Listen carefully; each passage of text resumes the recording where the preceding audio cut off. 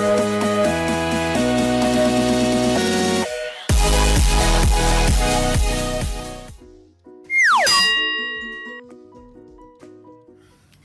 guys!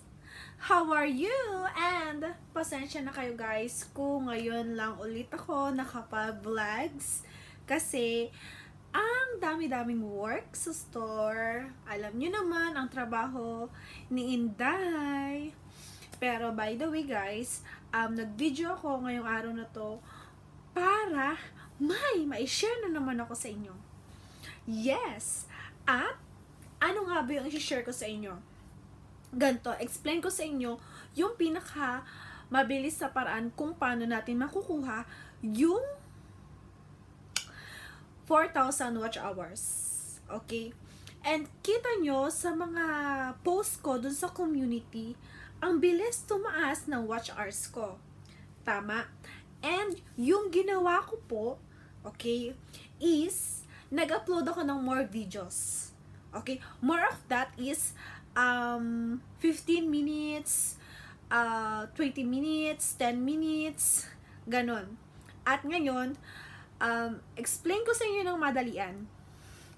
Okay? Kasi may mga nagre-request din sa akin guys, kung yung 12 months ba, example, ikaw, nag-apply ka sa Google AdSense for the monetization ng January 1. Ano ba ibig sabihin nun? January 1 ka nag-apply 2019. Then, January 1, 2020, end na yun? No. Hindi siya mag-end. Why? Kasi, sabi po is 12 months. Okay? So, kahit hindi mo siya mag-get, makuha yung 4,000 watch hours, okay, in January 1, ibig sabihin, okay, it's possible na makuha mo yung 4,000 watch hours in February, which is, okay, ang start ng pagbibilang is February 2019 to February 2020. Okay? And guys, eto, explain ko sa inyo yung the best way kung paano nyo makukuha yung 4,000 watch hours. Alright? Now guys, stay tuned ka lang dyan. Kasi mahalaga yung sasabihin ko. At yung technique natin kung paano makukuha yung 4,000 watch hours na yan. So ano, interesado ka? Kasi ako, ito, isi-share ko sa inyo para, alam nyo yun, para makuha nyo din yung 4,000 watch hours. Pero hindi ko naman sinasabi na nakuha ko na. I mean, yun lang yung ano ko, yun lang yung computation ko. Okay? Kung bakit ko nakuha yung hours na meron ako ngayon. Which is, malapit na siya sa kalahati. Okay? Sa loob lang ng coming is 3 months. Yes, guys, and I'm proud to say that. Thank you very much, guys, for watching all my videos. And I hope lahat ng video ko is nakakatulong sa'yo. Yes, at kung bago ka lang sa channel na to, so please don't forget to click the like button, subscribe if you want. If you want, wala po tong pilitan. Yes. And don't forget to click the bell button para ma-modify ka sa next vlog or video na gagawin ko. And by the way guys, bago tayo mag-start, I'm Apple Marie Wagan Montalvo Ala from Batangas City. And guys, ngayon, start na tayo. Okay guys, now start na tayo. Para mas madali yung discussion natin, is pinipare ko na sinulat ko na siya, okay? Sinulat ko na siya dito sa ating board. Okay, now start na tayo. Alam niyo, meron din kasi akong ginawa nung previous video ko kung paano natin makukuha. Kaso nga lang masyado siyang mahaba. Okay, kaya ngayon, iniksaan ko na para may time ka para panoodin to. Ngayon, start na tayo, okay? Then here, okay, pag-usapan natin is watch hours lang, tama? Ang hinihingi ni boss is 4,000 watch hours, which is 240 minutes in a minute, okay? Within 12 months, right? Okay, 12 months, it means, hindi porke January 1 ka nag-start, tulad ng sabi ko kanina, 2019, ay ma-expire na siya ng January 1, 2020. No. It, counted po siya 12 months, okay? Example, nakakuha ka ng 4,000 watch hours ng February, pero nag-start ka ng January, so, ang counting, February to February. Okay? Then, here, per month, how many days? There is 30 days, right? Sa 30 days, okay, per video, okay, na gagawin mo is, eto, napapaloob dito, 10 to 15 minutes. Dapat. Yes, mostly kasi hindi nila pinapanood, right? But, guys, if napaka-interesado ng video na gagawin mo, na napapaloob dito, okay, panonoodin at panonoodin nila yan. But, kung walang sense yan, talagang 3 to 5 minutes lang yung papanoodin nila. Okay? Then, times of upload. Ikaw, ilang beses ka ba pwedeng mag-upload?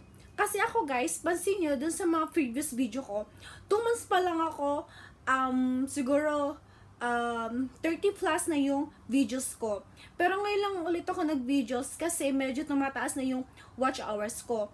Noong nag-umpisa pa lang ako, nung 1 month ako, alternate yung pag-upload ko ng mga videos. So sana kung nagsisimula ka pa lang din at gusto mo ng more watch hours, magtiyaga po tayo na mag-upload ng mga videos. Okay? Then, ako 15 days in 1 month. 1 month, 15 times ako nag-upload ng videos. Okay? Ng mga vlogs.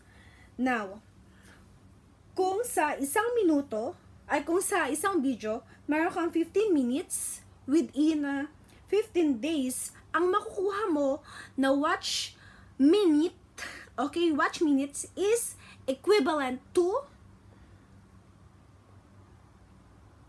this one, 225 minutes. Okay?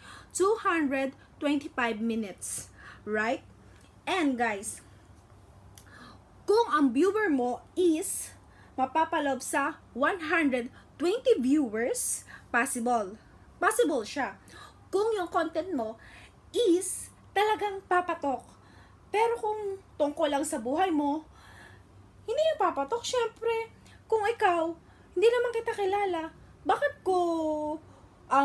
ako magkakaroon ng interest na panoodin yung video mo, hindi naman kita kilala, 'di ba? Kung yung kapitbahay mo, syempre gusto nilang malaman, ano na kaya nangyayari dito? Ano kaya update dito, 'di ba? Ganun. Pero sa ibang tao na manonood ng video mo at tungkol sa buhay mo, syempre, it's impossible that they will watch on your movie, on your video, right? Okay. Then now, 1 eternity later. hi guys, pasensya na nag-cut yung discussion natin kasi may tumawag lang saglit. And ngayon balik tayo, okay? Sorry Then here, guys, okay? Doon sa sinabi ko sa inyo, sa loob ng isang buwan, 15 times ka mag-upload ng videos mo with the 15 minutes each videos, okay? Equivalent to 225 minutes, right? Okay, yung pinag-usapan natin ngayon is about 1 month lang yun, guys, okay? Then, kung may 150 viewers ka, okay? 150 viewers, right? Then, 15 times ka nag-upload. So, you have total ng 225 minutes. Dito yon, papasok siya dito. Then, ang total nito, sa 150 views mo, meron kang 33,750. Okay? Per month yan. Okay? Ang tanong, ilang minutes ba per month ang kailangan natin? Tama? Okay. Here, nasulat ko na siya. 20,000 po yung kailangan mo per month, okay, para ma-monetize yung channel mo. Per month lang yon. So, kapag times mo siya sa 12, it's equivalent to 240 watch minutes, which is 4,000 watch hours. So, guys, sana naintindihan nyo yung explanation ko. Okay, pasensya na kayo at talagang napakaganda ng aking handwritten. Yeah, hindi na mabase sa pagmumukha ang pagsusulat. Yan ang lagi niyong tatandaan. So, guys, I hope this time ay may na-share na naman ako sa inyong magandang tips. Okay, so please don't forget to click the subscribe button kung nagustuhan mo ang channel na to. So guys, again and again, this is Apple Marie Wagan Montalvo Aala from Batangas City, guys. So hope to see you in my next vlog. Bye guys, see you in my next vlog. I love you all. By the way, pasensya na kayo sa boses ko. Ganito lang po yung boses ko. Medyo paos na alam niyo na. So guys, bye. I love you all. Bye-bye. Bye-bye.